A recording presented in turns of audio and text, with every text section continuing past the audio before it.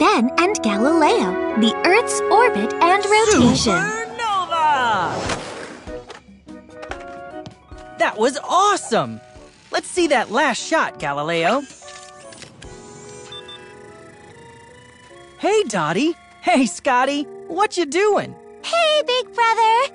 We were kind of wondering where the sun goes every night. We figured you'd know. Every day it's here, but at night it just disappears.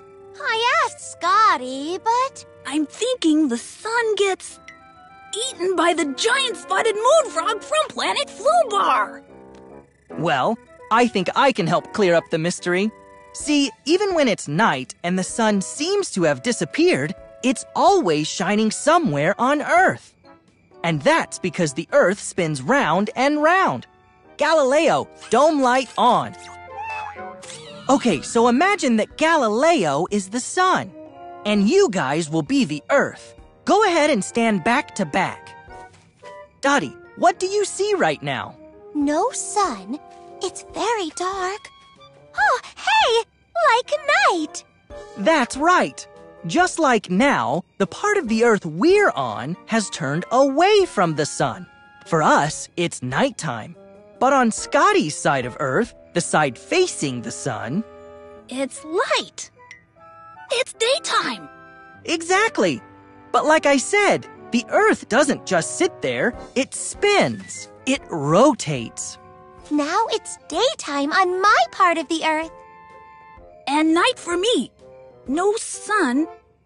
And I'm happy to say, no giant spotted moon frogs from planet Flubar.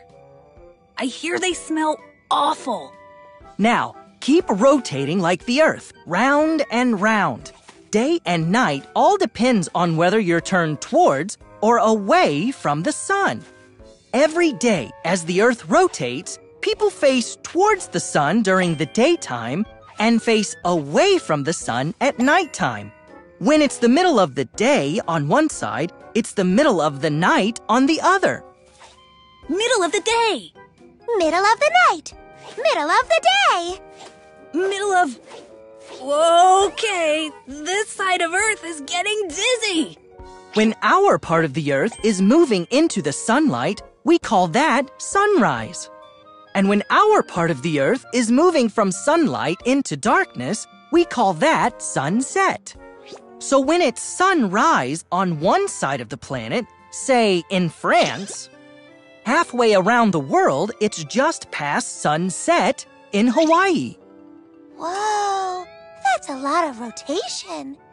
And get this, the Earth not only rotates round and round, it also travels all the way around the sun. While it only takes a day for the Earth to spin around once, it takes a whole year for the Earth to orbit around the sun.